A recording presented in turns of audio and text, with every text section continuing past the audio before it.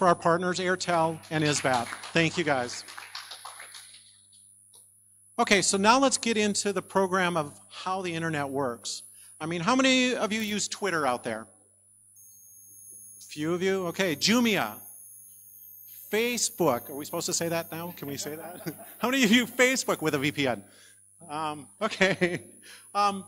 What happens when you type airtel.co.ug into your network? And that's what we're going to discuss today. And we've got some great videos and some great discussion we're going to talk about is you see a web page that comes up, but what happens behind the scenes? So my first question to Alan is, what is the internet? Just at a high level, what is the internet?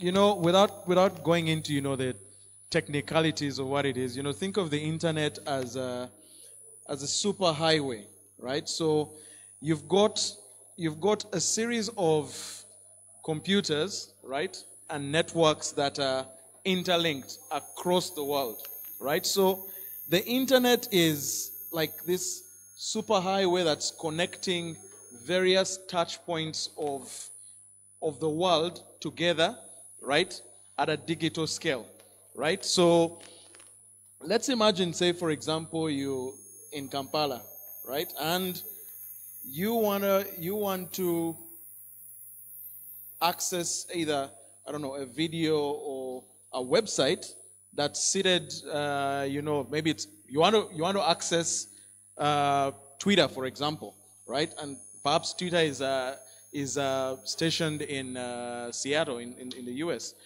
What happens is your computer or your device will need to have some sort of identification, right? Just like you've got a mobile phone with a phone number that identifies that this number belongs to Alan. So the device or the laptop will have an IP address, right? An IP address that says this is the location of this particular device asking to communicate with another device in the US. And it wants to access this sort of information. So what your computer does is it gets that particular request, breaks it down into packets of data, right? So it basically gets this one message, www.airtel.com, breaks it down into a series of packets. Now, this www.airtel.com perhaps is seated somewhere in the US or wherever it's seated, right? So what the internet is, or what it does, is it gets that packet that has been broken down by your computer, breaks it down into multiple pieces, and then finds several different routes or highways to send that packet at light speed to the destination. So when it gets there, it gets reassembled and then opens up. So the internet, basically thinking about it, it's like that network. A network that joins several different computers in order to help us communicate at a global scale. Great, thank you. The other key things about the internet is the redundancy. So if a link is down someplace, we have the ability to go in different ways. The other thing is it uses standards. And this is what you find, and this is why the internet has taken off and done so well, is the standards are all used and everybody agrees to the standards. This allows the internet to expand. So everybody can participate, everybody can add routers, everybody can add it to continuously grow the internet. So we got a great video from Airtel. Can we play video 1, please?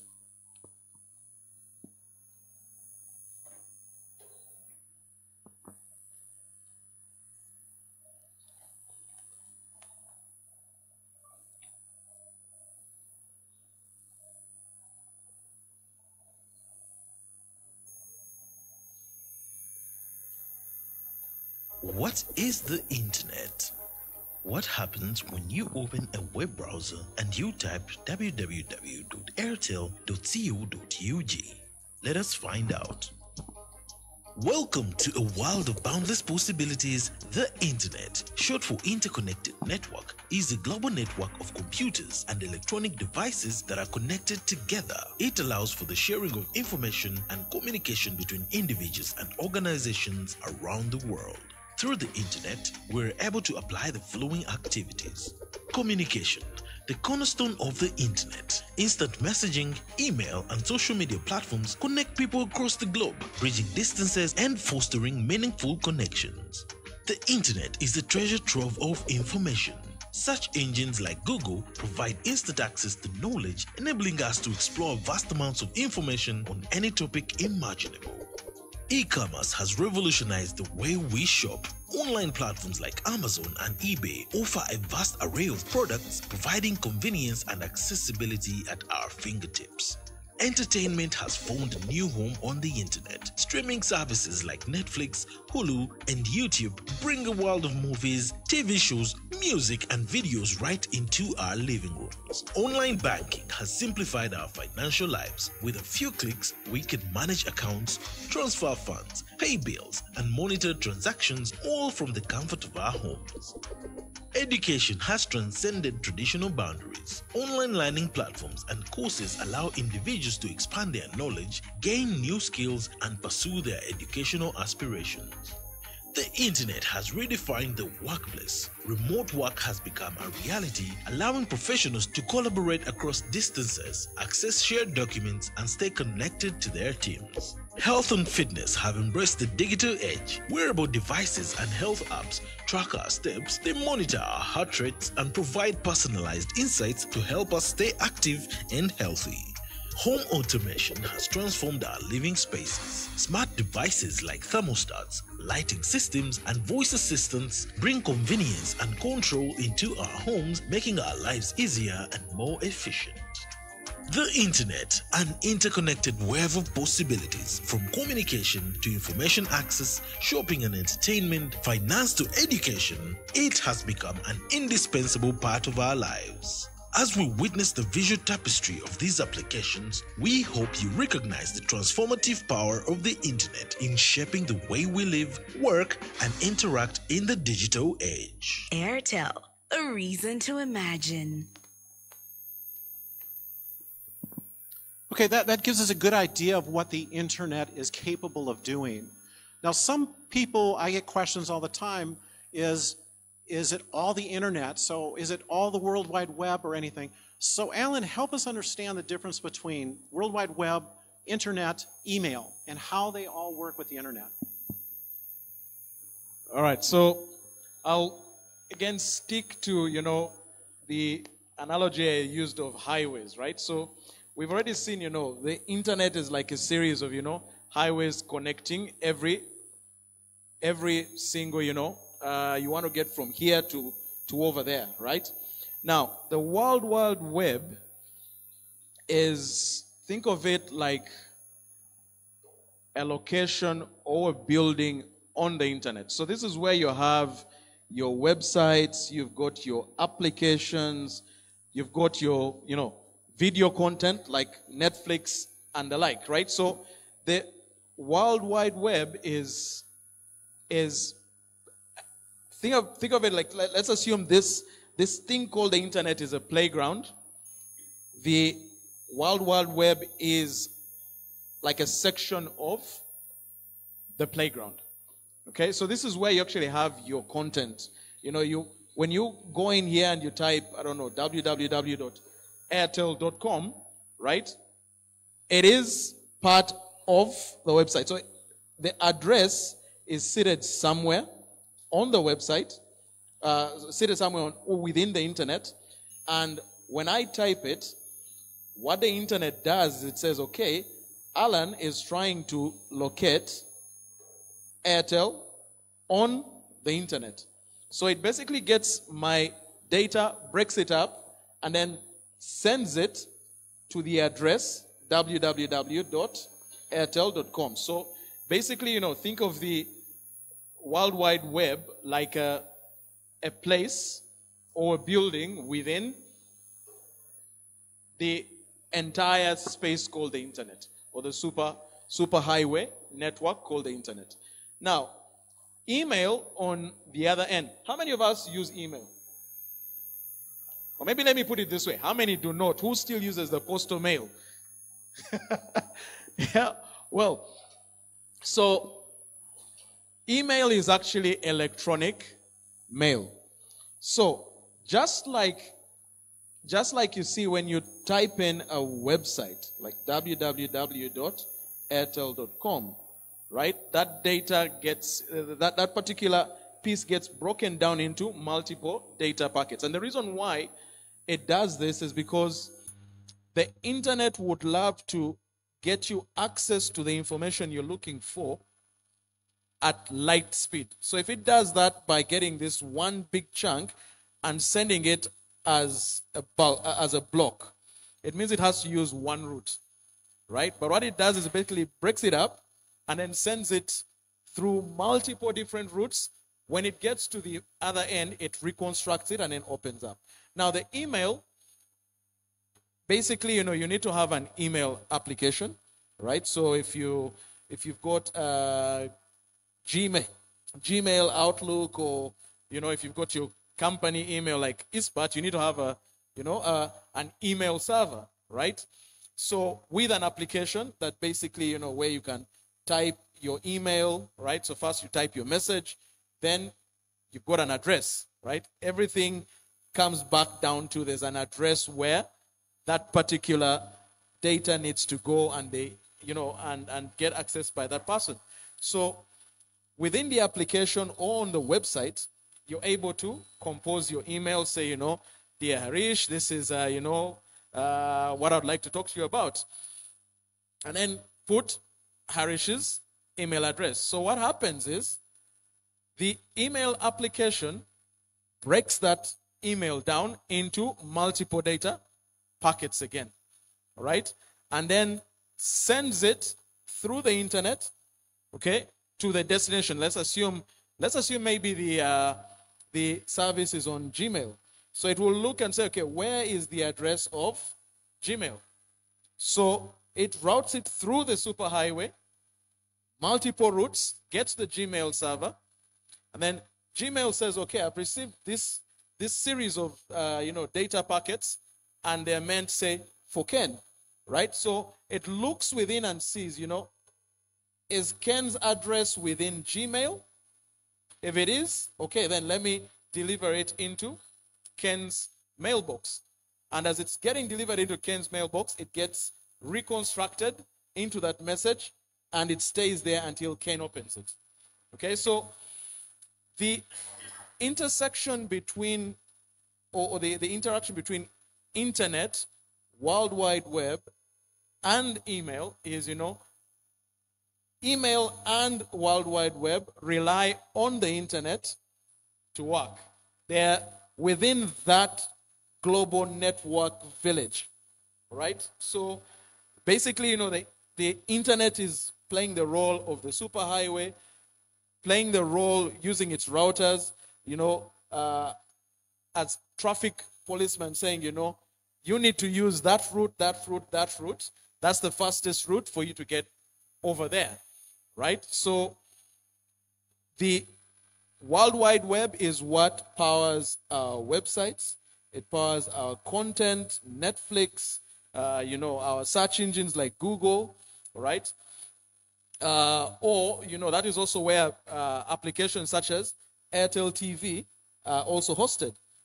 Email is also, part of the internet. It's replaced our, traditional post email, so that you're able to send an email to a colleague, a friend, a business partner. Within, you click send, and within a couple of seconds, or depending on how many hops that the packet has to take, within perhaps a minute maximum, that message gets to them. Great, thank you, Alan. So I think the key thing is the internet is the core infrastructure, and these applications sit on top of it. So things like World Wide Web, email, WhatsApp, all these different applications sit on top of it. So us understanding how the internet works helps us then understand all these applications work on top of it. Now let's change a little bit. What we want to do is talk about how do we get to that internet? How do we get to the internet? So for example, I have a phone, I have a computer. How do I go to the internet? And there's kind of three ways that we'll be talking about on how to get there. There'll be fixed wireless, there's going to be fiber, and there's going to be a GSM or a phone service. So we'll talk about that. Let's go to the video number 2, please. How the internet is accessed and the role of the internet service provider. To access the internet, you need to have connectivity or a network connection through an intermediary known as an internet service provider, commonly known as an ISP for short. Let us dive into the world of ISPs. Today, we dive into the realm of the internet and explore the crucial role played by the internet service providers, or ISPs. Internet service providers provide us with necessary infrastructure and services to connect to the internet by linking our devices to the global network. Airtel Uganda is an example of an internet service provider licensed by the Uganda Communications Commission (UCC) to provide internet services. An ISP can provide the end user with internet services using network infrastructure. This infrastructure is grouped into 3 sections, which are categorized as core network, which is the heart of the ISP. The backhaul or transmission network, which aggregates all traffic from all the end users or customers to the ISP's core network. The last mile, which connects the end user to the nearest point of presence of the ISP. The last mile technology can either be categorized as wireless or wired depending on the geographic location, type of application used, level of security, internet speed and bandwidth capacity needed, type of customer, or the business strategy determined by the ISP. Last mile wireless technologies could be mobile based or fixed based. The most usual form of mobile wireless technologies is 3G, 4G LTE, and 5G, with G standing for the latest generation of standard. The higher the G, the better the speeds, applications, and services offered. For customers to access 5G, 4G, or 3G, they need a data-capable device and a SIM card enabled with a mobile data bundle subscription. Finally, the user can be connected using microwave technology, which is a fixed wireless last-mile technology. With microwave, an ISP can provide direct point-to-point links or point-to-multi-point connectivity for customers. Unlike 3G and 4G, microwave is ideally for SME and enterprise customers who prefer better quality of service and dedicated capacity that cannot be guaranteed using mobile options where the speeds and experience may fluctuate.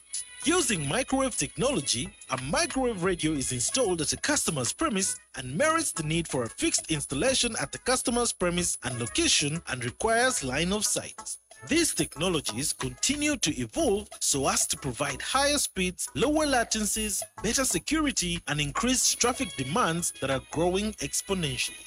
Airtel, a reason to imagine. Thank you. So that's talking about the fixed and the wireless networks. We're going to talk about fiber in just a second. So a question back to Alan is, what kind of percentages of people are using, mobile wireless versus fixed? Well, I don't know whether I have the exact percentages, but giving it a ballpark, mobile connections account for more than 95%, right? At least in Uganda here today.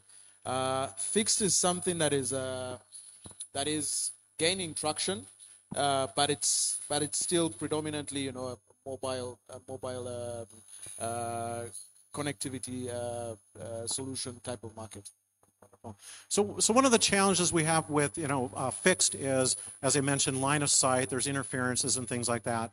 So we're starting to see a lot more fiber. In the last couple of years since I've been here, I've seen countless fibers running down the streets and countless poles coming up, and I'm sure you've all have seen that.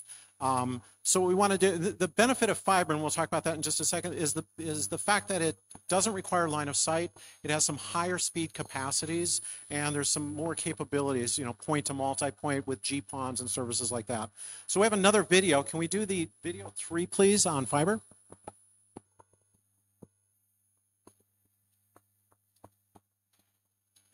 How the internet is accessed, the unique case of fiber.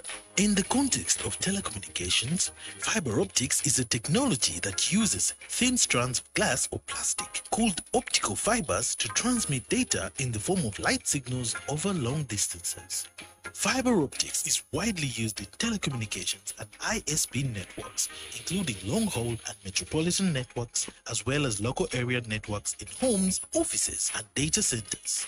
It serves as a backbone for high-speed internet connections, voice communications, video streaming, cloud computing, and other data-intensive applications.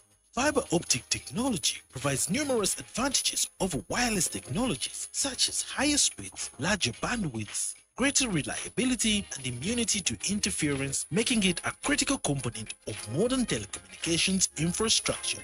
From a last mile point of view, fiber can be categorized into two broadband categories, namely fiber to the building, FTTB, and fiber to the home, FTTH. Fiber to the home, FTTH, is also known as fiber to the premises, FTTP.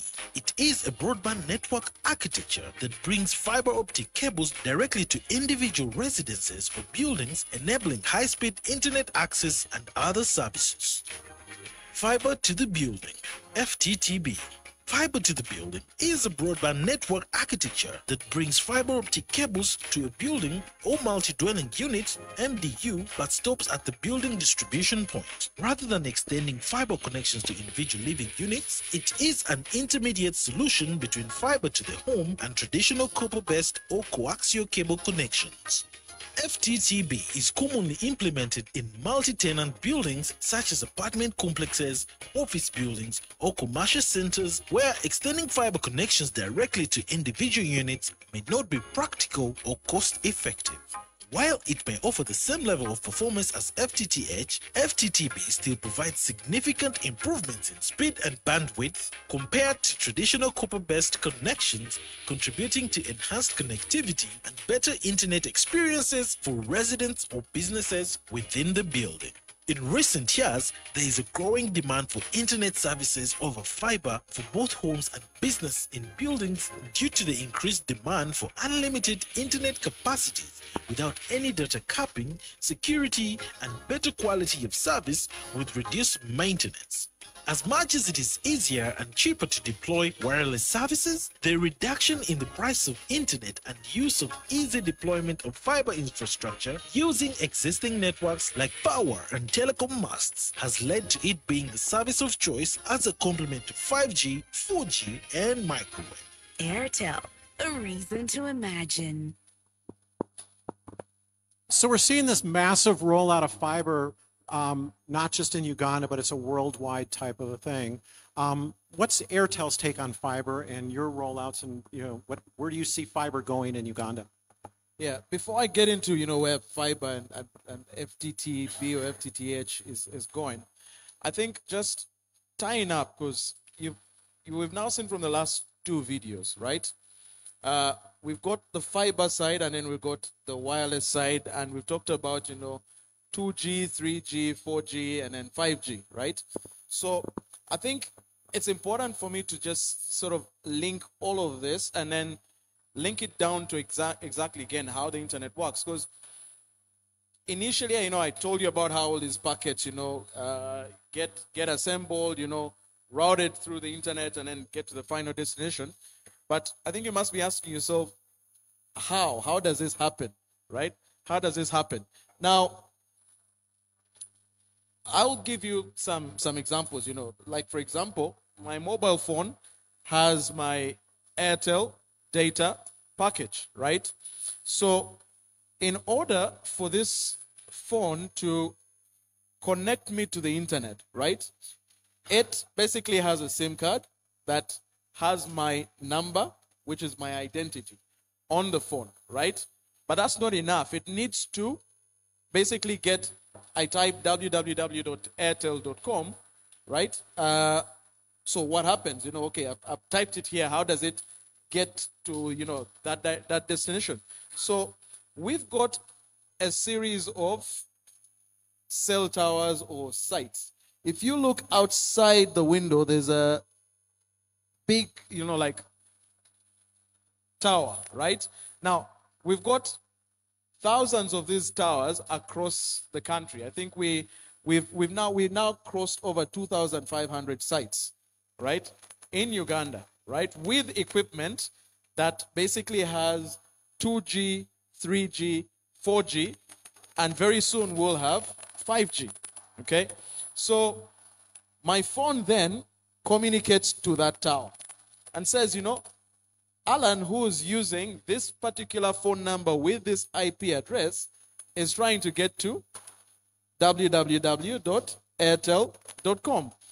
So it gets to the tower. There's some equipment on the tower that's got, you know, a series of switches, routers, and a couple of other equipment. But that's not enough because, you know, it's there, but then how does it, you know, get from the site down again to where www.airtel.com is stationed? So we've got fiber, okay, that is at that site. Lots of fiber, the fiber you're seeing, right? So you've got what we've seen in the video, the fiber to the home, fiber to the building. The part that is not in that video is the transmission fiber, which is fiber to our data center. All right, so the data center is like the brains of, you know, of our network. Okay, so that fiber lives there, gets into one of our data centers. All right, now when it gets there, it gets into the brain. Now there's series of equipment, you know, switches, routers, and basically there that at the data center it determines and says, okay, Alan, who's over there on that mobile, mobile device, is trying to access this particular website. So it first checks around and says, you know, do I have a caching server inside the data center where this particular website is already hosted? If the answer is yes, it says, okay, fine.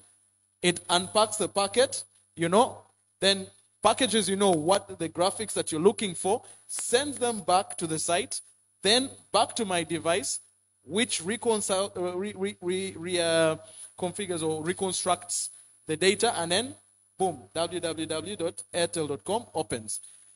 If airtel.com is not on a caching server within the Airtel data center, and perhaps it is seated at a server in London. Okay, now the brains, remember the data center is the brains, you know, it basically says, you know, I need to take this route, talk to that other network over there to get me to London. Now there's another series of fiber cables that leave Kampala, go all the way to the coast, into the ocean. And again, on the oceans, if you remember one of the videos that you saw, there was that map of Africa with various colors. Those are the various different internet submarine cables. Okay, so they snake at the bottom of, you know, of the various oceans, connecting to various data centers across the world.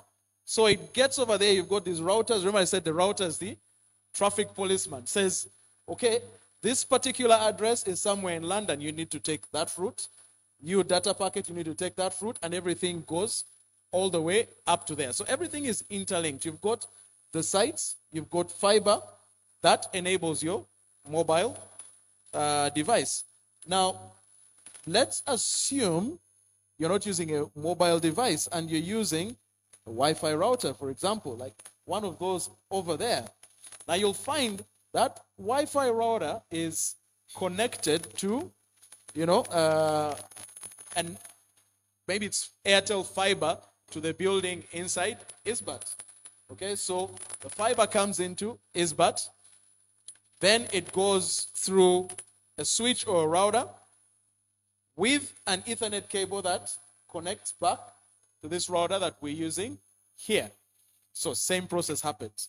Maybe perhaps I am accessing it over the laptop. www.airtel.com gets packaged up, goes through that router, high speed through the fiber, to the site, to the data center, and then onward. So we've seen the internet evolve over the years, right? For those who've done some research, you'll find the internet started off as a military project in the US, right? So, but now today, it's become part and parcel of our lives, right?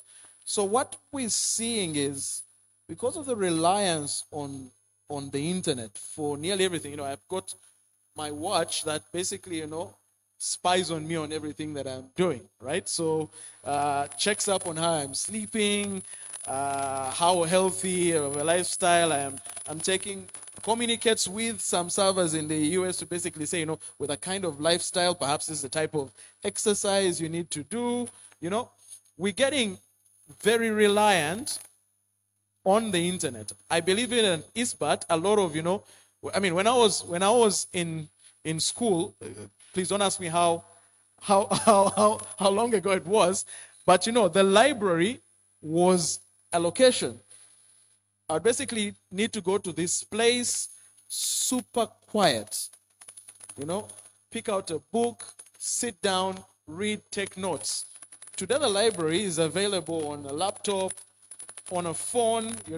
During COVID, you didn't even have to come to ISBAT to study, right? Lectures were being done over, the phone, on the internet, on the laptop. So what we've seen is, as the world gets interconnected via the internet, and we're now having smart devices, smart homes. We're now talking about smart driverless, vehicles.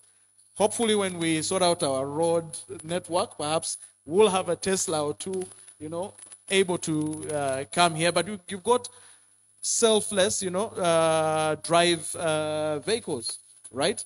So all of these require the internet. Now, because of that, the amount of data or speed of the internet required has grown really, really high.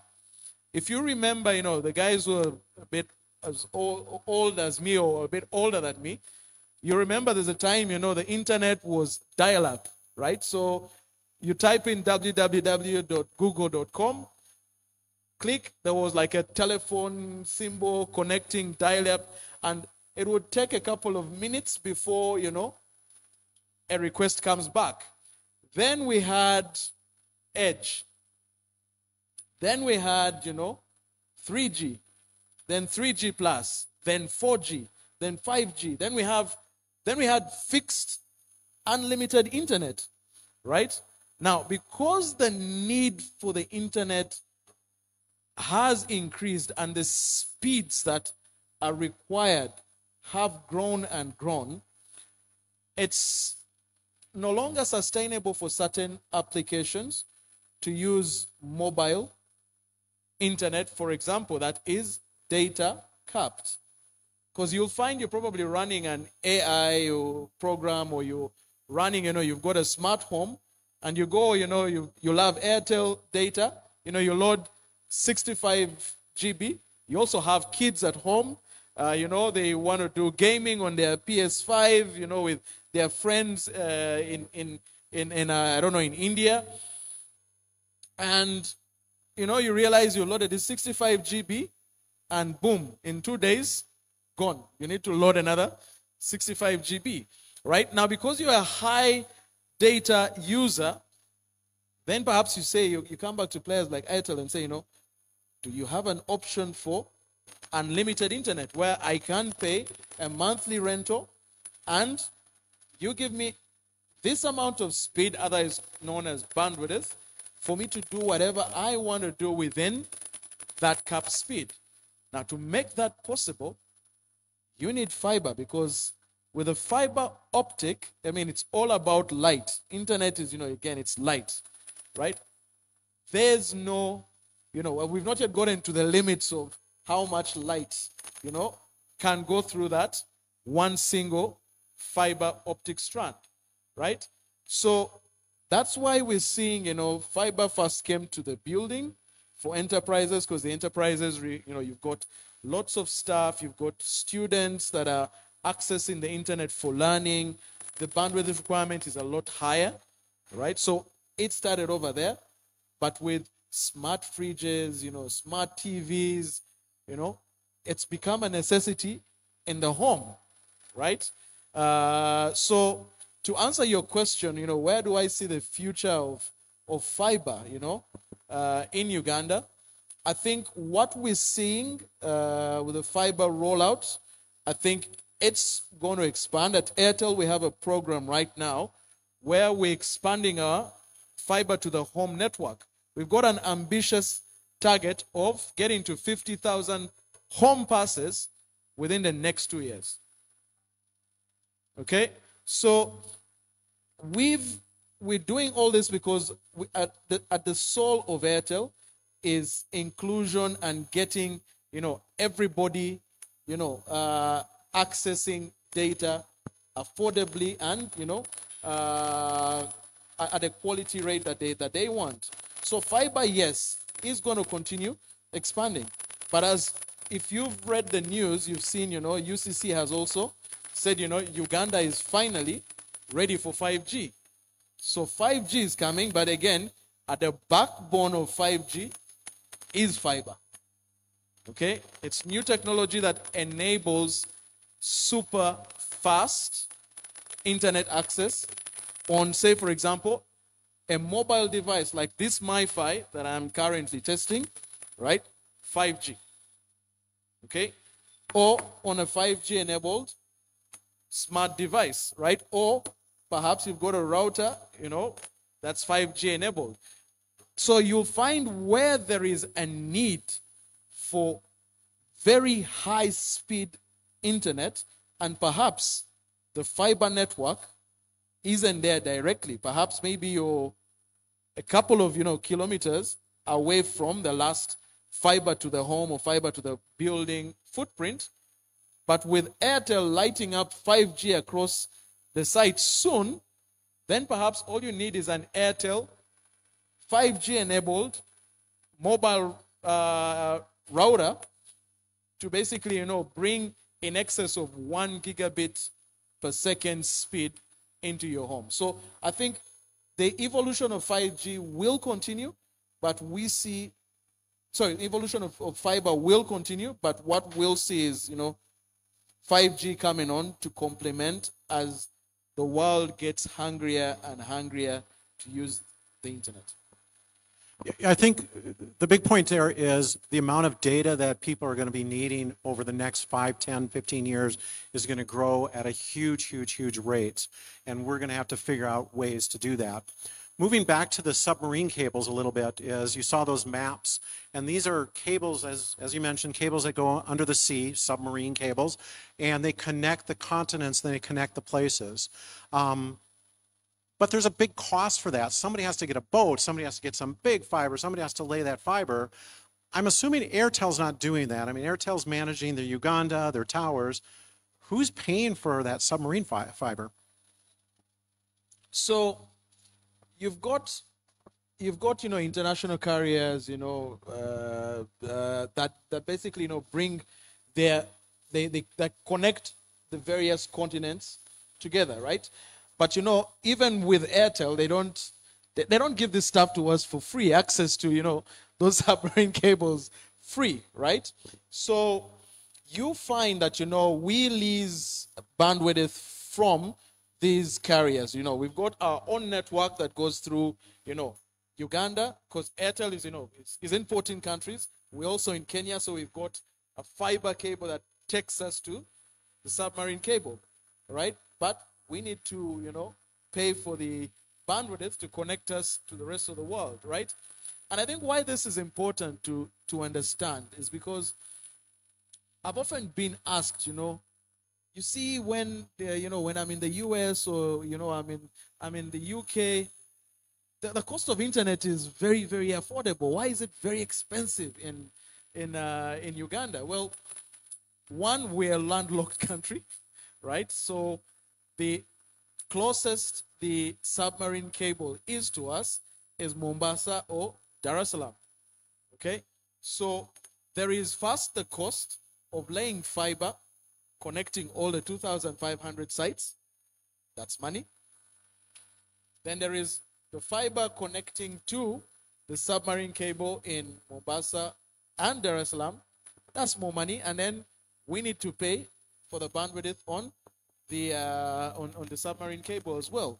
So with all of this, we basically, try and see how do we still manage to get affordable internet to Uganda, even with all these factors.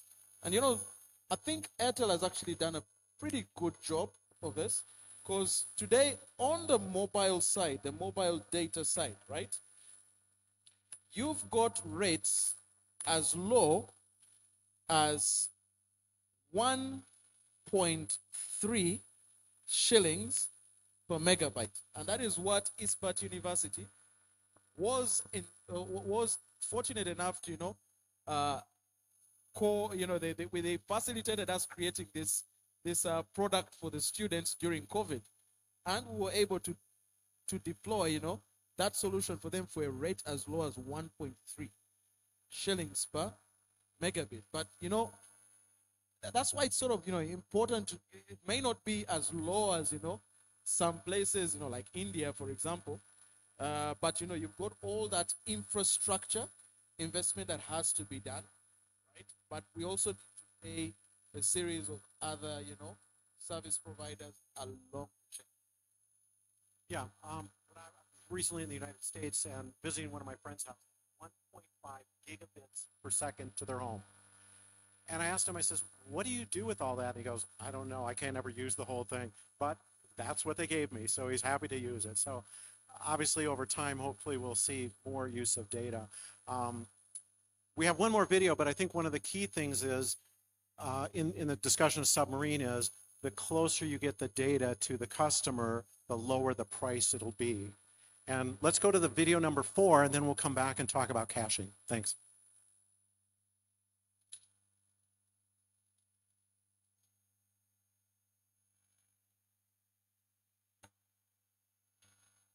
The backhaul and core network. In telecommunications, backhaul refers to the network infrastructure that connects the core network or backbone to the access network, typically for the purpose of carrying data traffic from the access points to the central network. It is a critical component of the overall network architecture and plays a vital role in enabling the delivery of voice, data, and other services to the end users. Backhaul ensures network connectivity, data transport, network aggregation, scalability, and resilience as the traffic is transmitted from the end user right up to the ISP's core network. With exponential increase in the internet traffic, the preferred technology of choice to deliver backhaul and transmission between the last mile and the core network is fiber, due to its ability to carry large capacities with minimal interference while maintaining an elevated level of traffic. An ISP, Internet Service Provider, an ISP core network refers to the central infrastructure that forms the backbone of the ISP's network.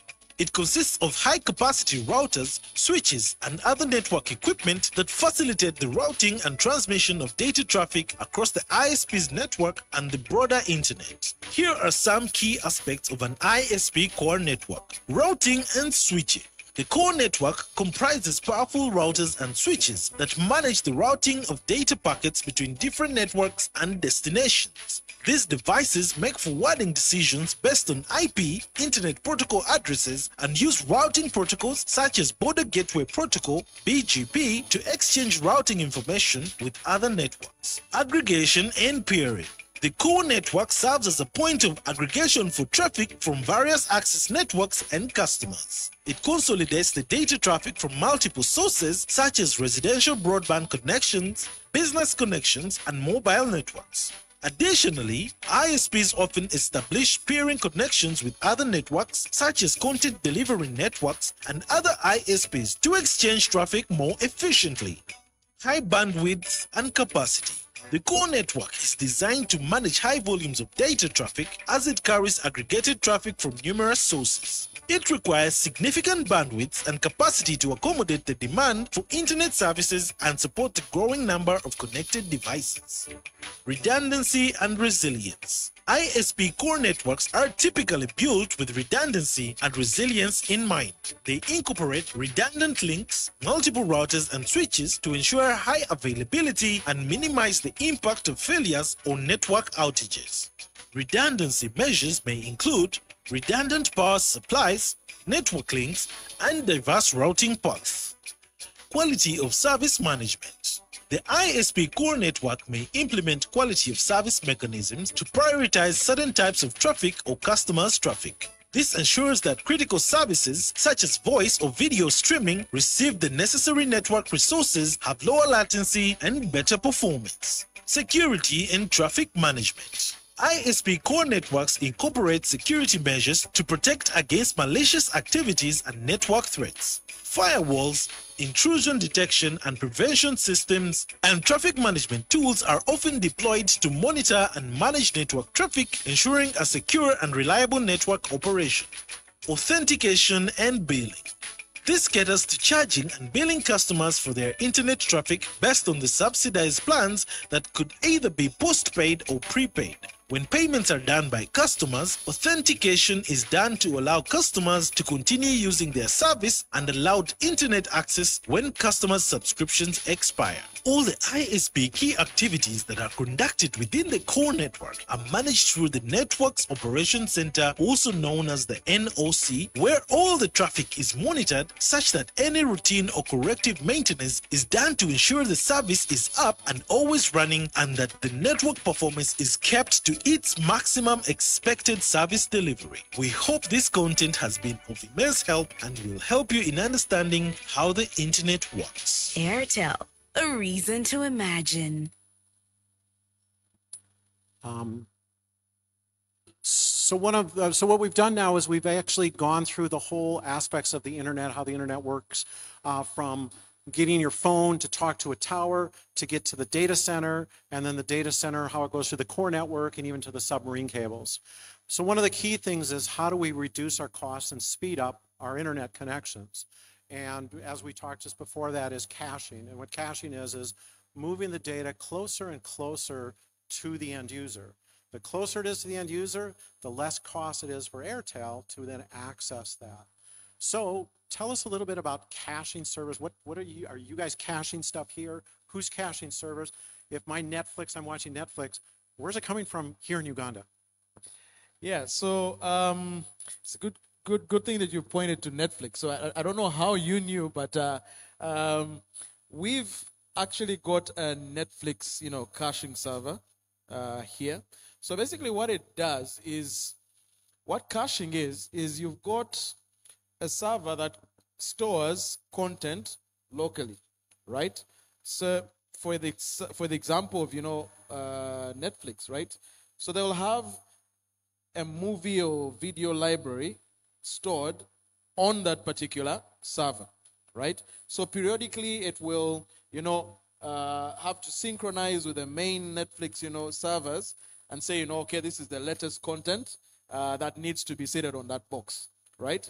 So what happens is when you go to your smart TV or your smart phone or device, and you want to watch, the latest series on Netflix using your Airtel internet, what happens is when you make a request for a particular show, right? Your device will basically, again, break it down, send it through your device, through the network, to the data center. And remember I said, the data center is the brain. So it looks around and says, okay, do I have this particular content stored with me? In this particular case, the answer comes back, says, yes, there's a caching server over here, right? So what that does is, then it says, I don't need to go all the way to, to Seattle or wherever the content might be. I already have the content over here, right? So it will get it, reassemble it, and then send it back to your device. So what this does is, one, it lowers the cost for us, right? But I think more importantly, it improves the quality of your experience. Because then it means you don't need huge amounts of bandwidth to run that particular show. Because, let's assume the content is seated in the US, right? It is thousands of kilometers. Actually, when you snake it around, it's tens and thousands of kilometers, right? away from your device. So, because remember I told you, the data gets broken up and then sent separately. Now, because it's going through such a long journey, going via, multiple hops, sometimes some of that data, some of those packets are lost. Okay? So then it has to come back and say, I lost this particular piece of data. Can you send that to me? Now, every time it's doing this, even if it's in the millionth of seconds, you're using up more bandwidth. Because on the same session, you've got multiple packets being sent. But because this is on a local cache, right, the distance is short, and perhaps you got one or two hops, or perhaps no hop at all, right, to your device. So you're losing less data, and it means, you will use less bandwidth. But then also you've noticed, sometimes for those who are like me and they love watching their TV online, right? You go to Netflix, you click play, and the content opens up immediately. The show starts playing. It is in Ultra HD, there's no buffering. Then perhaps, you go try to watch a show on Amazon Prime. And then it first goes around a little bit, then opens up, and it's not yet HD. Then it takes a while for it to become HD. It's because Netflix has the cache locally with Airtel, and the content for Amazon is seated tens of thousands of kilometers away. Okay? So you'll find that it will take a very long time for that data, for the request to go, and the response to come back, which sometimes is called latency. All right? So you find if you've got the data, the shorter the distance, the shorter the latency, and the better, the connection experience if you're looking for speed, right? So that is how, the caching works. But then you also have things like, so as I wrap this up, on the caching on Netflix, right? So if you're actually using, your Airtel internet to access Netflix, I can bet you the experience will be a lot better than if you used another provider who doesn't have a caching server within their data center. That is where you'll find, on certain networks, perhaps, same show, same Netflix, it sort of first does the walk around, run around, and then opens up. So you've also got, the internet is an exchange, right? So series of computers that are exchanging amongst each other across the globe. But you also have a Uganda internet exchange, right? Platform, right? The UIXP, right? So what it does is you've got series of content that doesn't need to go outside. Okay? So you'll find that those particular content, when you tap, it very quickly returns the information, right?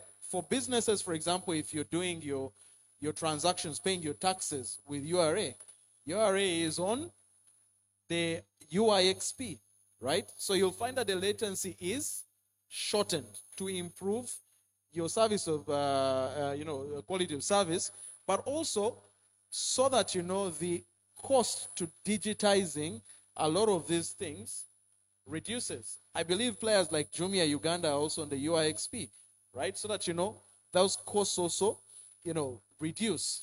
Okay? So, yes, we've got some caching servers, locally. You've got some caching servers not far away from Kampala, but they're perhaps in Mombasa, covering the East Africa region. This is where, Google has one of those. So that, when you're doing your search, on Google, it first checks and says, do I have the latest information on this seated in Mombasa? If I don't, then perhaps route it all the way, to the main Google main server frame. So what we've been talking about is when I type in airtel.co.ug and you get a web page back, we've now kind of completed the loop of all the different things that are involved. It's not just a web page pops up. It has to go through an infrastructure. It has to go through routers and switches. It might have to go through a submarine cable, might go through a cache server, and then it returns back. And the whole goal of the ISP community is make that experience the best experience possible. And they do that by investing huge amounts of money in infrastructure, in towers, in caching, and things like that. So hopefully everybody got the whole picture put together. I want to change just a little bit here. I want to look at where are we going with the internet. So we talked about where we're at today and some of the things. You've mentioned 5G a few times. I just recently got a 5G phone, but I can't really do much. Now that I see you have a 5G SIM, we're going to talk after this. How am I going to benefit from having 5G on my phone?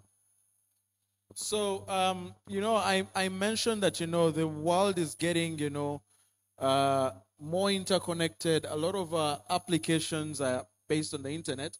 And, these phones are basically, pretty powerful computers, right?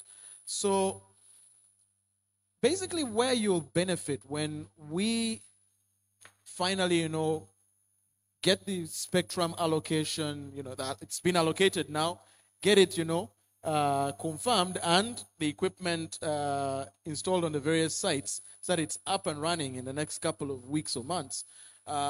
What that will do is, if you're checking, you run a speed test today of your Airtel 4G, you'll probably, depending on the location where you are or the time of day, based on, the utilization of the cell site where you're connected, you will probably get, anywhere between 30 to 70, 80 Mbps, right? Which is quite good speed, right?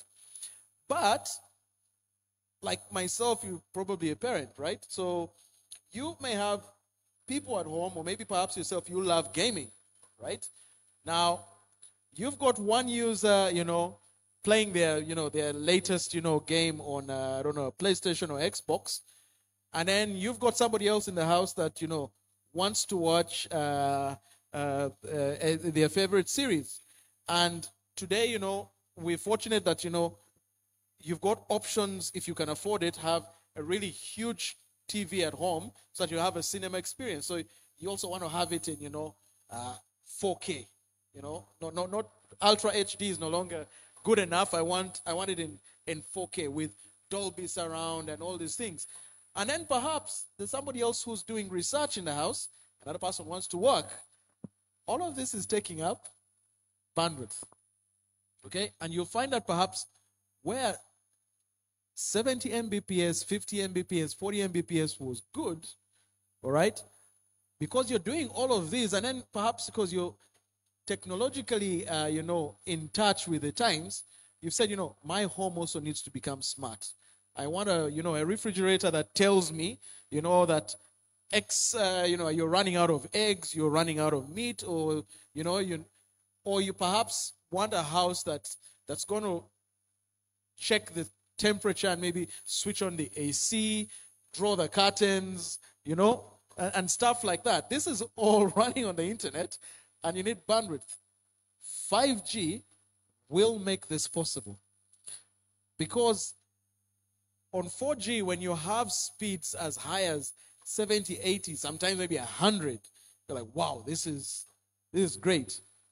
On 5G, if you've got 200, you're like, well, I feel this is not good enough, right? And that's where you'll find, you'll perhaps have 1 gig, 1.5 gig, like your friend in the US, right? That has 1.5 gig in the house, right? So perhaps today, the applications as a consumer for 5G may be limited, but I mean, we're seeing things like AI popping up. I really don't know how, this AI thing really works. I'm still into that rabbit hole trying to, figure it out, right?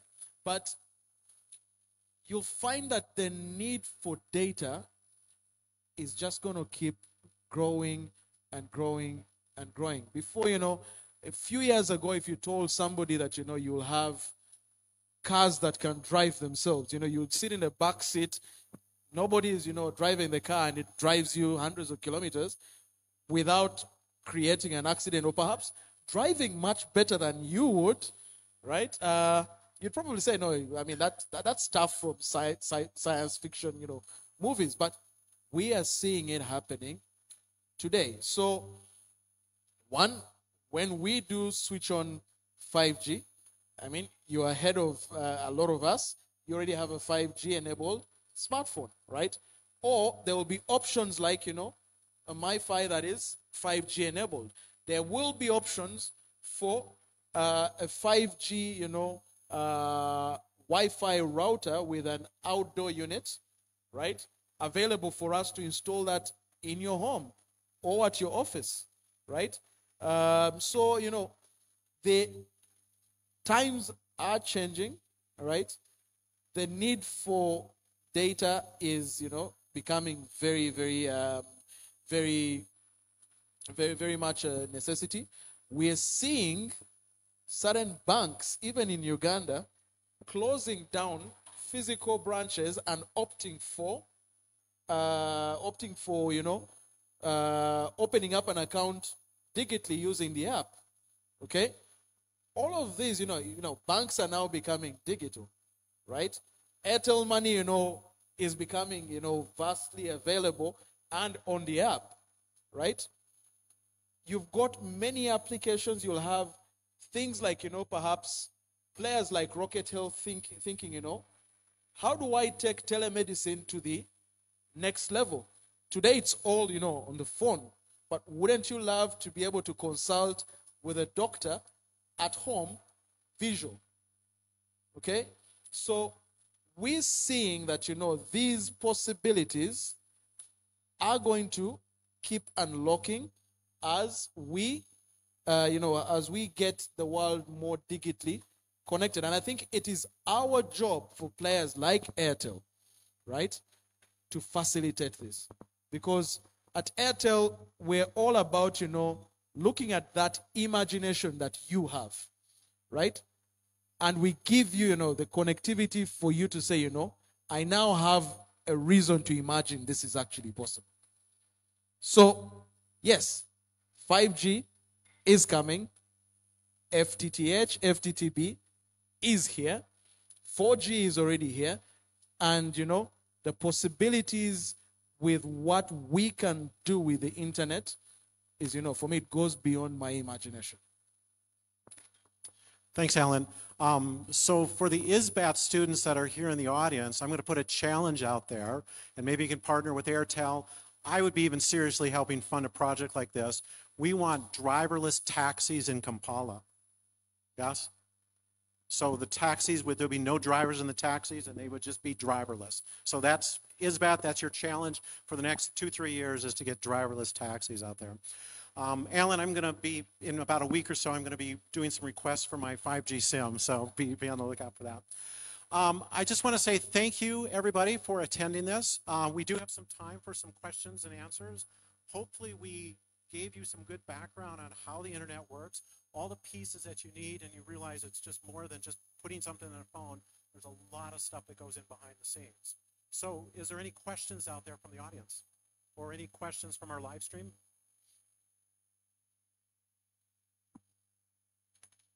I see a hand way in the back. Do we have a microphone for them, or how do we?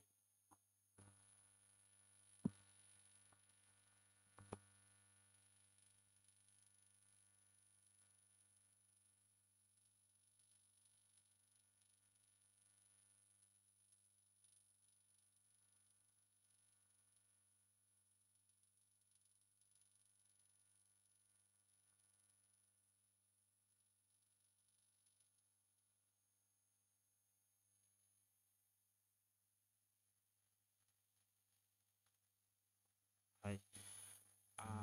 Good afternoon, everybody. I'm called Maende Emi, and it's a student. My question is, in most cases, when it rains... Sorry, could you speak a little bit louder? I can't make up what you say. Okay. In most cases, when it rains, internet tends to be more slow than in normal days when it's sunny. I'd like to know, does the weather also affect the fiber optic cable transmission, or it doesn't? And if it does affect it, how are we gonna get done with this?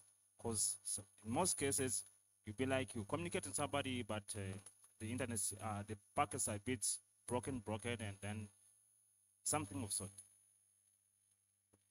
Right, good question. So maybe let me answer that, then, take up the next one. So it probably, that experience you're having is where your internet is delivered over wireless, connection. And the wireless connection requires a physical line of sight, right? So part of the things that, disrupt the waves as your data is being transmitted wirelessly could be bad weather. If you've got really, really bad weather that has heavy rains, it could affect the quality of the internet that you have. Now, if you've got a fiber cable directly into your premises, then the weather will not become an issue, because then you're going straight through the network via fiber and you'll not be affected by the elements.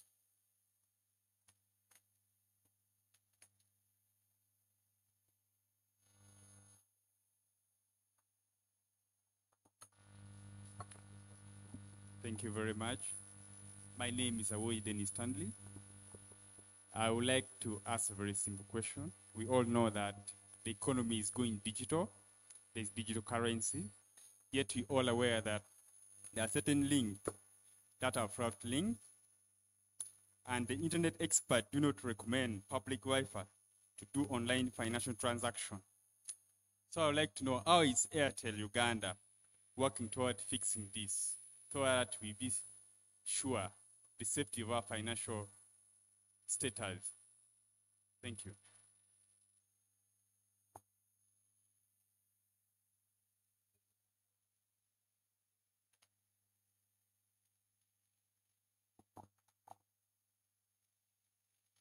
Thank you, Mr. Alan. This goes to you, this question. Last time I had a discussion with you, it was in line of, the other one was data bundle. But this time I'm glad to meet you about the internet. Because we are using Airtel internet at my office premise where I work from.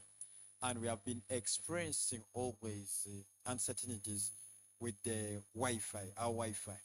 You find that you can get like a 50 gigabyte or what, but within a short period of time, it gets done. So what's the problem? Is it the security part? Because I heard you when you were talking about the security, the management and security of the Wi-Fi, where you take us deeper into that. How can we manage our security of the, because we have been trying like to change also the password every month, but you find that still people still hack into the what? The Wi-Fi. So now, how can Airtel really help us with that problem that we have been experiencing as an organization, so that we safeguard what will we put money into? Thank you very much.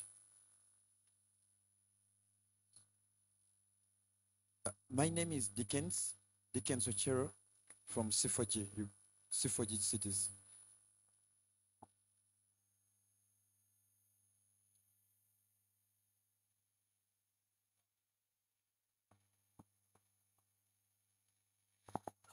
Thank you so much, Professor Andrew and Mr. Allen. I've seen that how the HL is doing good, really wonderful miracles in Uganda. I would like to know that how about the possibilities of having, like you talked about that, we are having the fiber through the sea and all. How about the possibilities of having internet through the satellite communication? What could be the possibility of that? Maybe not now, or maybe, I don't know, what's the plan for HL, or maybe in the near future. Because sometimes we say the ISP has gone down, fiber has cut down, or it's been affected a lot.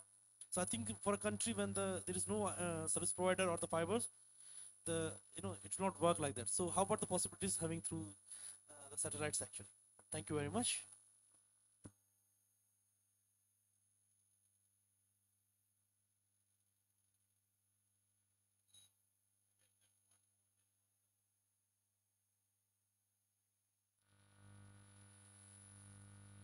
Thank you, Mr. Alan. Me, I'm Korot Shepherd Narinda. And my question is about the network, the comparison between LTE network and the 4G network. Which one is better? Which one came faster than the other? Which came recently compared to the other? Thank you.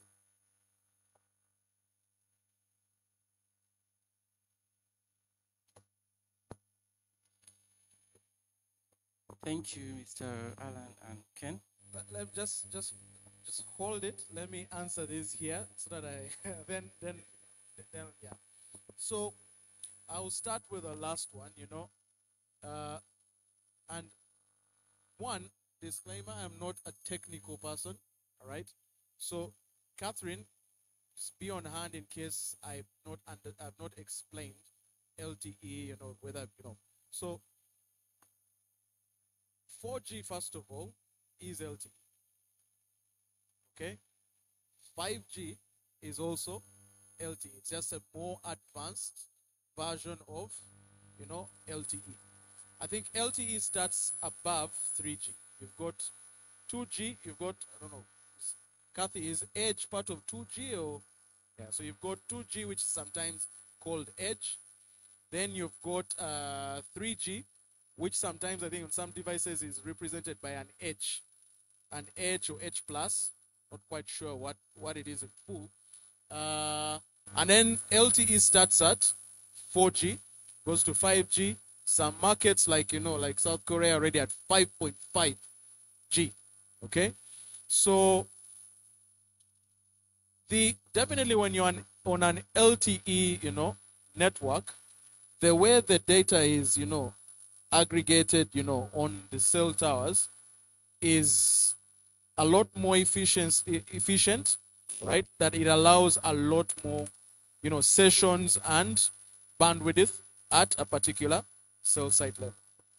Okay, so the higher the LTE, or the newer the generation, from 4 to 4.5 to 5 to 5.5, you will have a much faster network with a lot more bandwidth, because the technology generation at that particular point is a lot more advanced to allow more bandwidth and speed over that network. Kathy, how have I done? Yeah, all right. So now moving to your question, Harish. So satellite. Interesting that you're asking this question. So Airtel, at a global level, is in partnership on a project called OneWeb, right? So if you, just, use Google, go in, search up OneWeb, it will come up. So what we're trying to do is cover the globe, right, with low orbit satellites, right, to basically, be able to give really low latencies, right? Because, most of the satellites are, I don't know, 20,000, 30,000 kilometers, 50,000 kilometers into the orbit. Ours, and please don't quote me, but I think it's about 10,000 kilometers about. They are really low orbit to give better latency. So it was launched, I think, maybe almost 2 years ago. The last part of the orbit to be covered will be Africa. So I think the last satellites were launched at the end of March, okay, which should cover this Africa orbit by the end of the third quarter of this year. Okay, so yeah, so however, the satellite opportunity that we're bringing, with OneWeb is more on, perhaps delivering connectivity into those hard to reach areas, where, say, for example, we've got today lots of game parks, for example, all right? Today that you cannot put up, a cell tower because, it affects, the wildlife, you can't lay fiber because, the animals like the rhinos will dig them up and, destroy them. But you've got options where you can actually have this OneWeb satellite, deployed. It's low orbit, it's got decent bandwidth, and we use it to backhaul back into the Airtel network so that it can extend the Airtel network to be available at that particular location. Okay? So our OneWeb option may not be the exact solution to redundancies, because the reason why we're not doing it the consumer way, is because in our network we've already built in quite a robust redundancy. I'll tell you, for example, with Airtel Uganda, we have about 4 or 5 different links, okay, that take us to the submarine cables. All right?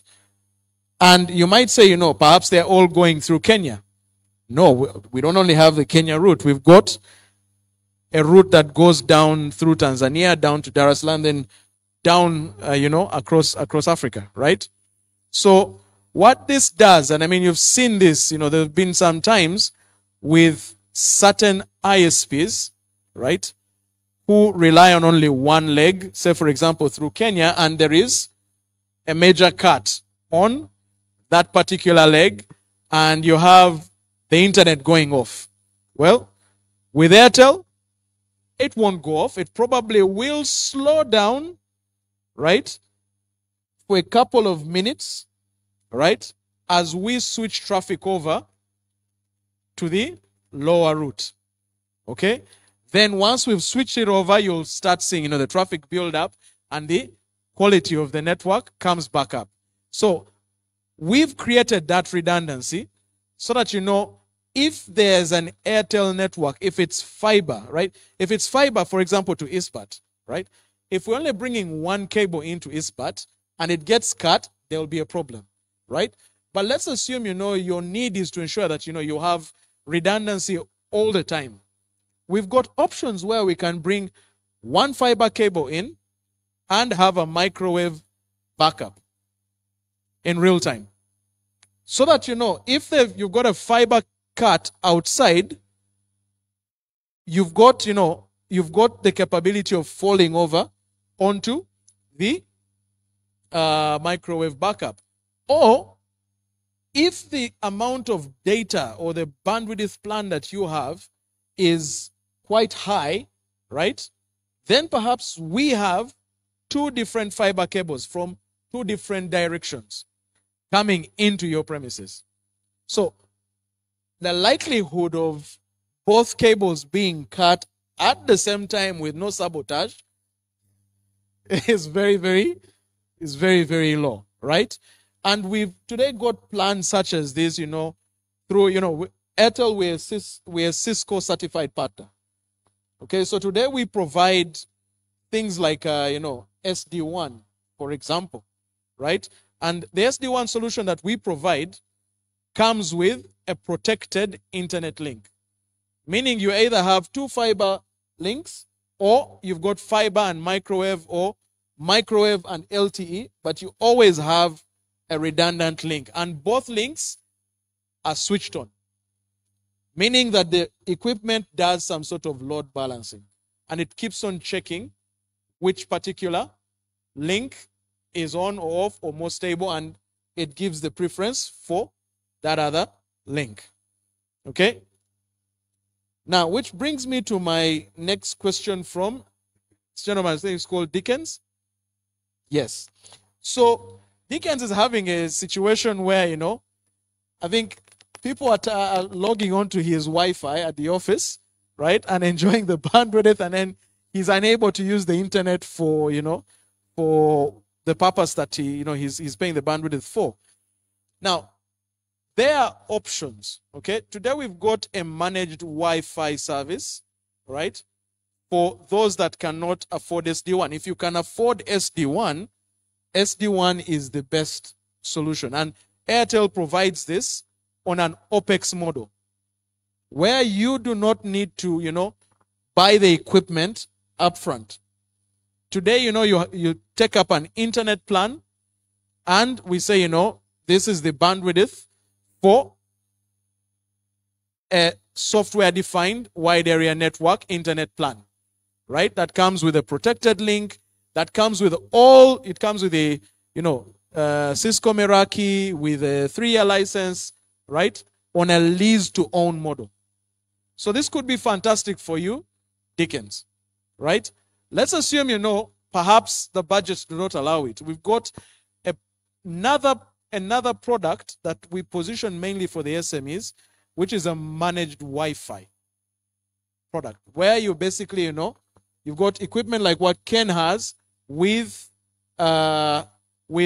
capability to do some sort of bandwidth shaping in the background, or bandwidth filtering, or perhaps even restricting the type of MAC address that logs onto your Wi-Fi. Did you know, for example, you can have that router over there. Say, for example, I am authorized to access the Wi-Fi, but Ken isn't, right? But Ken somehow gets the Wi-Fi password. Now, if you have the managed Wi-Fi solution with filtering at a MAC address, what's required is, to pick up the MAC address of Alan and all the other authorized devices and say, these are whitelisted. So when somebody else gets the Wi-Fi and their MAC address is not on the whitelist, they'll latch onto the network and then get booted off almost immediately.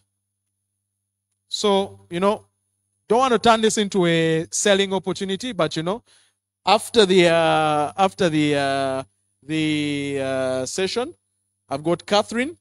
She heads up. Catherine, maybe you stand up. Yeah. All right. Catherine heads up our business solutions side. Her department does all the solution designs. Just have a chat with her. I'm sure she'll be able to, guide on what you will need. Yeah, I want to just add on to that a little bit, and we hear this quite a bit. Simplifi provides a lot of Wi-Fi equipment throughout all of East Africa, and one of the things that we seem to have, the naming, is Wi-Fi and internet. A lot of times they think it's the one and the same thing, and a lot of times it's not. So typically your internet will come into your building, fiber, fixed wireless, whatever different ways that you have, and then your network takes on the Wi-Fi. And this is where you have things like Wi-Fi 4, Wi-Fi 5, Wi-Fi 6 products, things like that, and the security, levels of security and things like that. So a lot of times they're two different things. So we get calls all the time. My internet is slow, and my first question is, can you isolate where the problem is? And so we say take your Wi-Fi, plug directly into your internet, run your speed test at that point, and if you're getting good speed tests, then it's probably not your internet, it's probably your Wi-Fi. But in the same, if it's the opposite, it's if I unplug my Wi-Fi, plug it into the internet, and it's slow, then it's probably not your Wi-Fi, and it really, really helps on troubleshooting. But typically your Wi-Fi is the piece that's in your building. It's usually a short distance. As I said, Wi-Fi 5, Wi-Fi 6, you'll hear AC, those kinds of terms. And then the internet is the piece that comes in and connects that either through a router, a switch, or other types of devices. So I hear that name interchange quite a bit. I just wanted to make sure that was clear. Thanks. Thanks, Ken. So the final question that I took from a gentleman at the back, I just didn't get his name, but I think if I got your question quite right, you're trying to find out the role Airtel plays or intends to play in providing public Wi-Fi, right? Okay, yeah.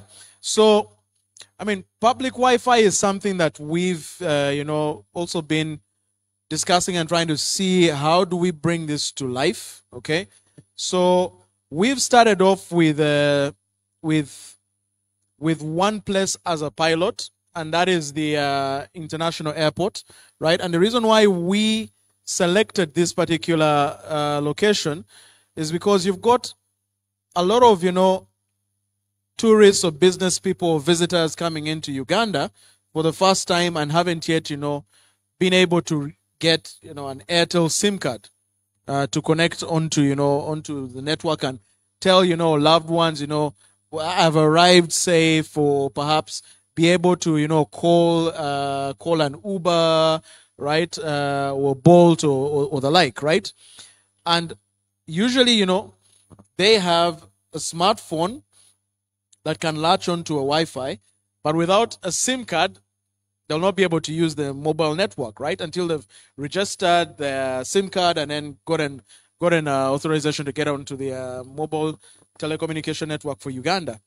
So we decided to start over there. Today, if you go to the Entebbe International Airport, we've covered the entire place with Wi-Fi, right from the parking area, okay? All the way until the boarding gates, okay? So it is the first step we've done, as, trying out, the different use cases, figuring out the type of equipment we need to use, right?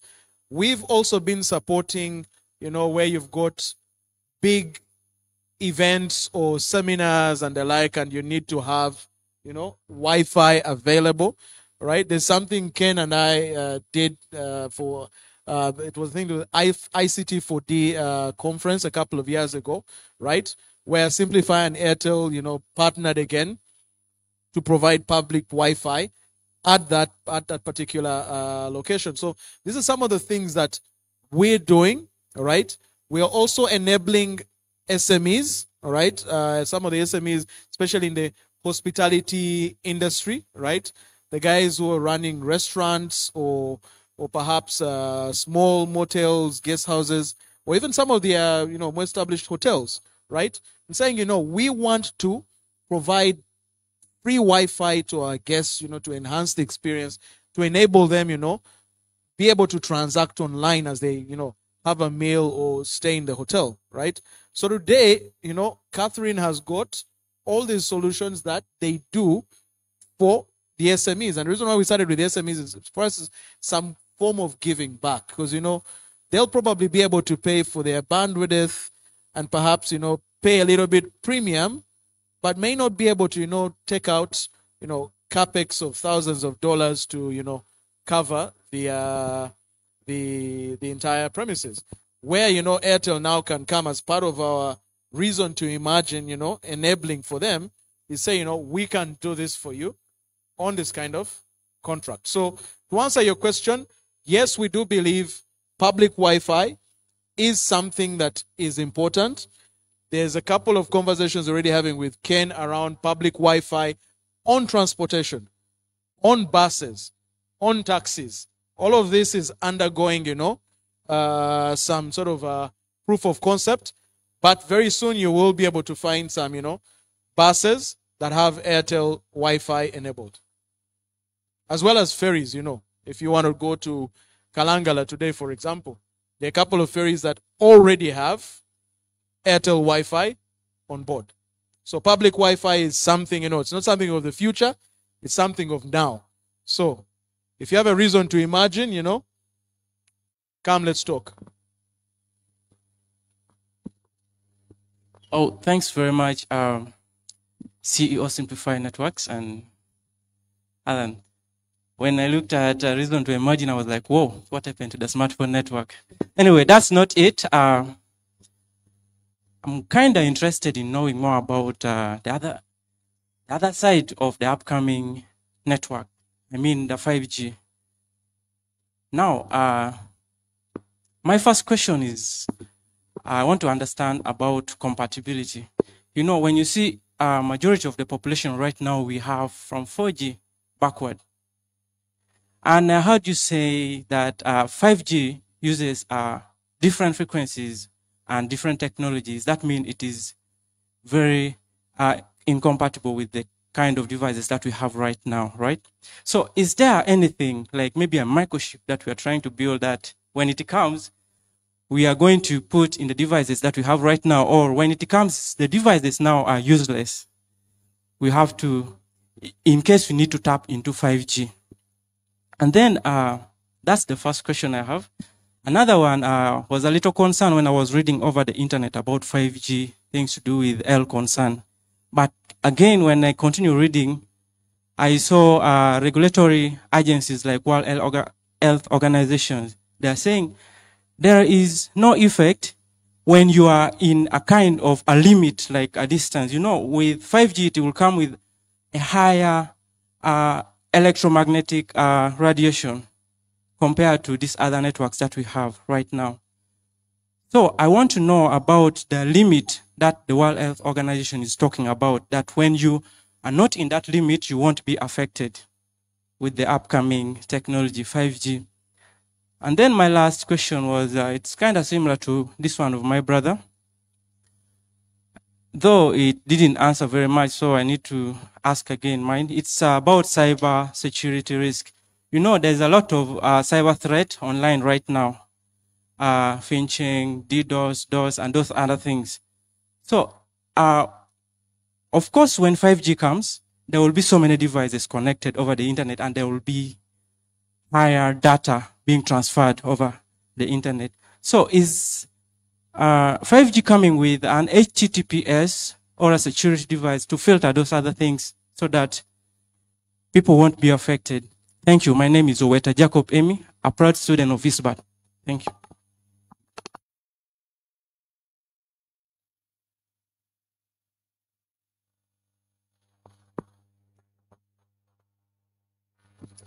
Yes, my name is Innocent from ISBAT also.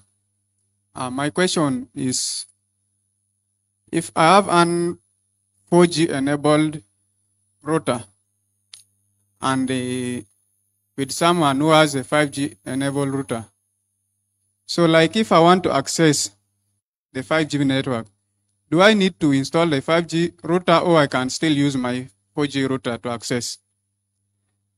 Secondly, it's about the fiber optics. I know there is overhead and the underground cabling in fiber optics. So I would like for you to explain more which one is best in data transfer rate between overhead or underground. And is Airtel using both, or they're using only one? The last one is, recently I have heard of Airtel installing eSIM. So when I read that news, what came in my mind was it because of the 5G involvement, or it was an earlier plan? So I would like you people to highlight more on the eSIM. Thank you. Thank you. I think let me first take this, because this is 1, 2, 3, 4, 5, 6. All right. Okay, let me start with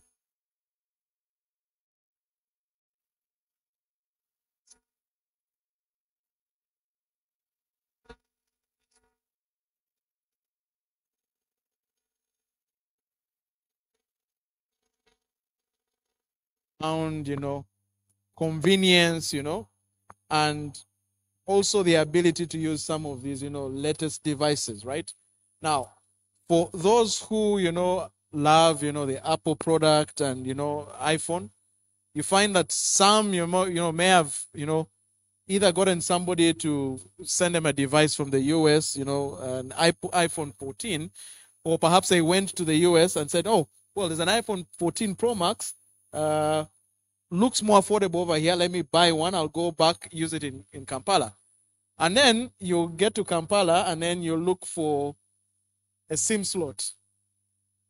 And there is none. Okay, so there have been cases like this, where there's no SIM slot on the phone. Or you find you have a smartwatch similar to the one that I have, and they say, it has an eSIM. That, if you love to do, road work, jog, but you don't want to go with your phone, then you can have, a SIM card configured on the device. And then with your earbuds, you're able to continue moving around with your phone number as you work out, right? So it's something we've been working on. As I said, we, as a business, we try as much as possible to enable your reason to imagine. Okay? For applications or use cases such as this, you've got sometimes, people who travel a lot for business or leisure, perhaps, right? Out of the country, right? And you know that perhaps the roaming costs are usually very, very high. Okay? And the whole hassle of, you go get a physical SIM card, you come back, you probably, will either damage it or, you'll lose it, It's not very convenient. But if you've got a mobile device that is eSIM enabled, it allows you up to 10 eSIMs on the same device. So meaning I can have my Airtel line on an eSIM on this phone. I travel to, I don't know, to the UK. I have another line configured. I travel to the US. I have another line. So when I land, I just simply go into, my eSIM manager and select that line, and I am back up. Okay? So not related to 5G, but related to Airtel's continued need to and desire to enable your reason to imagine. Now, you asked, I'll leave the fiber one to you, and I'll chip in. So I'll move on to what you asked around, if you have a 4G device, right, and perhaps it's 4G and 5G enabled, right? Do you need to swap out the SIM card? Is that what you asked, right? You need to swap out the SIM card, get a 5G SIM card and a 4G SIM card. The answer is absolutely not, right? Your 4G enabled SIM card today, when we switch on 5G, will be 5G enabled, but you will need a 5G enabled device. So just like today, if you have a 4G enabled device, right, and perhaps you're driving and perhaps certain sections the 4G drops, right, and you move into a 3G zone, you don't need to, switch off the phone or, change SIM card, right? You don't even need to reboot the phone. The phone is intelligent enough to say, okay, right now I've left 4G, I'm now in 3G, it will switch. You'll not even notice it.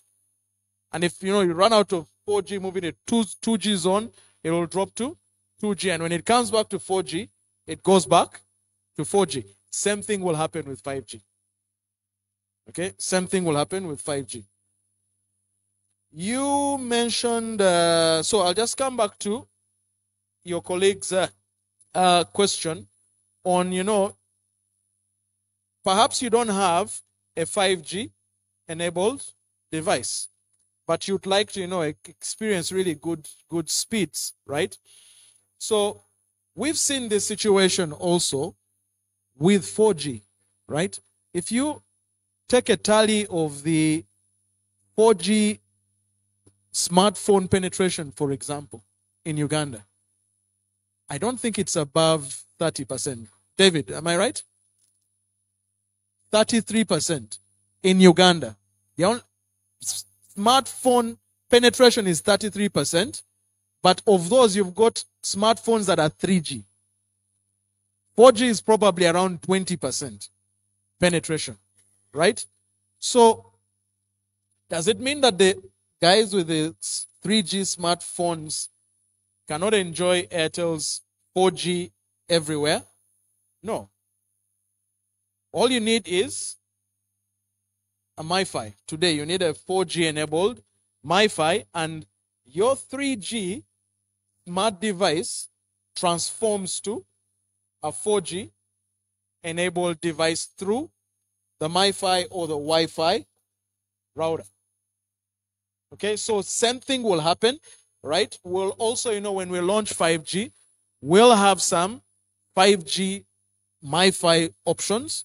We'll have some 5G indoor Wi-Fi routers. We'll have some 5G outdoor enabled Wi-Fi routers so that you can, just turn on the Wi-Fi on your device and then tap into the 5G network.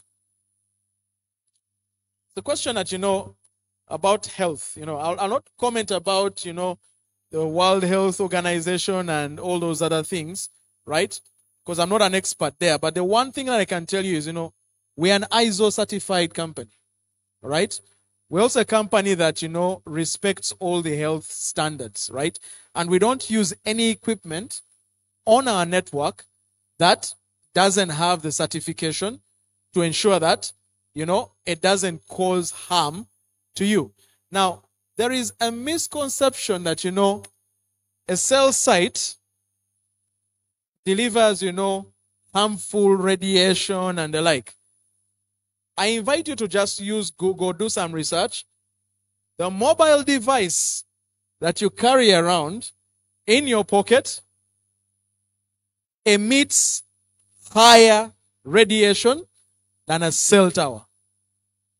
So if you're actually looking at, which one is more dangerous, if any of them are, perhaps your cell phone is. Okay? But the one thing that I can guarantee you is, this technology that we have today is safe. It is safe. And we would never put any technology on the market that is not cleared for, the good of, of not just the human being, but also our environment. Because we've got that social responsibility. Yes, David?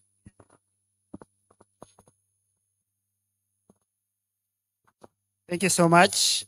This question keeps coming, and we're not going to avoid it. Uganda is 247,000 square kilometers of land. Germany is 357,000 square kilometers of land. Which of the two countries has a higher terrain density? The distribution of masts per square kilometer. It is what? Germany. It's one of the highly technical advanced countries. As I speak now, they are still building what? Masts. How many of you like sandwiches, sausages? Where do you warm them? In the microwave. How close do you interact with the microwave every day? So ladies and gentlemen, let's not worry about 5G. You have more things to worry about, like the microwave in your kitchen. You are more likely to die on a Ugandan road, whether through a car accident or border what? Accident. Because most of you, I see you don't have your personal helmets. And you are worrying about 5G? Guys, let's not worry about that. Let's use the same internet. Go and look at terrain density per country. I've given you what? German. Start from there. That means because when you build 5G, you require a shorter network, a shorter distance to put another what? Another mast. The same Germans produce Siemens. You know Siemens? You know their competence? It is in the X-rays where you go. How many of you have taken an X-ray shot in your life? Me, I have taken. And as you can see, I've only lost hair, but I'm still around.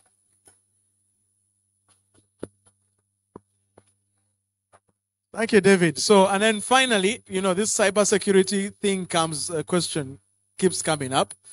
Okay. I will say, the first thing about cybersecurity, and just like any other security, is personal security. Right? So, much as we put measures within our network to try and, ensure that you're safe, we also don't want to put measures that intrude on your privacy. Okay? Because sometimes in order for me to be able to completely secure your network and your data, then perhaps I need to know what data, where is it going, and then there we're getting into very dangerous, data privacy space. Okay? So there are lots of options today, right? Let's assume you can't afford a software-defined network. Okay? Wide area network. But you're accessing the internet daily, right? And you're probably prone to being, hacked, ransomware, and the like. There are pretty good antivirus, antivirus softwares available, right? You've got, say, if you're like me and you're using a PC that's running on Microsoft, today the Windows Defender that they have on there is quite strong. Okay? The only thing is, you need to have an official version of Microsoft, right? So if you're like the usual Ugandan who's looking for a cracked version, it may not protect you, right? So today, let's assume you don't have, you're not sure whether your version of Microsoft is the right one and whether your, Windows Defender is working well.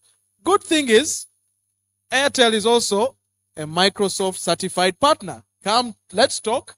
And I also get you the right, Microsoft package. And then if you update your Windows Defender, then, malware and the viruses will be taken care of. Ken, on fiber? There was a question on fiber. I think the question is the difference between aerial and burial fiber. Basically, fiber inside the cable is all the same. So the fiber that's inside the jacket and things like that. So you have several different types. The main one that you see here is you see out on the streets and on the poles called ADSS. It's a self-supporting cable. And it's basically 24, 48, 96, 144 cores inside of that.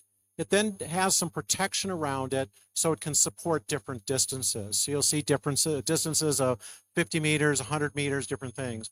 They also have different cables that they have a metal member that can extend the distances that you need. And then you have burial cable, which typically has an armoring around it. And I actually have some samples here we brought, and you're welcome to come and take a look afterwards. All of the cable inside of it is exactly the same. It's just how they put the jacket and the protection around it that makes the difference. And so today you're typically seeing 1 gig to 10 gig cable. You're seeing now 40 gig, 100 gig fiber that's now capable. And I think as Alan mentioned before, we're still haven't hit the maximum speed that fiber can do. And we're still working on some of that. In data centers, you're seeing some really high speed stuff that's going on. Commercial switches now and even consumer switches are doing 40 gig fiber optic for interconnections for some of that stuff. So the fiber in itself is basically the same. Now you do have a multi-mode versus single mode. And I get this question all the time is, well, multi-mode is multi, it should be faster. And it's actually not. Multi-mode was mostly designed as a better design for data centers. It's a shorter distance. The SFPs run cooler. They're usually more expensive as well as the cable, and they're usually designed for data centers. Nowadays, with the costs and the increase in technology, single mode is basically caught up and there's really no difference. So you've seen pretty much everything that you see going in Uganda right now is single mode cable. I hope that answered your question. With that being said, now we've kind of run out of time. We do have some snacks and some drinks over in the back. So what I'd like to do is say thank you all so much. Alan and myself and the ISBAT team are around. We can actually answer any of your questions. So we're happy to do that. So we're not necessarily leaving right now. So find one of us. We can answer any of your questions. Once again, I want to thank the ISBAT team. Thank you so much for this beautiful facility. It's been wonderful being here. I hope we can do it again soon. Yes. I thank Airtel and Alan and his team for coming out here, and thank you so much for participating in how the internet works. I hope it was enjoyable. If you have suggestions for future Tech Talk subjects, please let us know. We'd be happy to take a look at them. Thank you again so much. You guys enjoy the snacks, and we'll see you soon. Bye. Thank you.